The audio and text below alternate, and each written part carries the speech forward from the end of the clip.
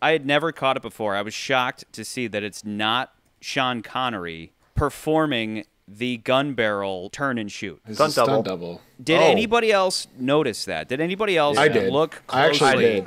I knew it wasn't Sean Connery. It's so glaringly obvious now, but I never caught it for years because you just kind of, you're seeing it from far away. But even in the way he walks, his face was he's wearing the hat him. too. If you go up to anybody and you say, picture that shot, like the gun barrel shot, you always picture the theme starting immediately. But it doesn't do that in this movie. It starts it after that shot.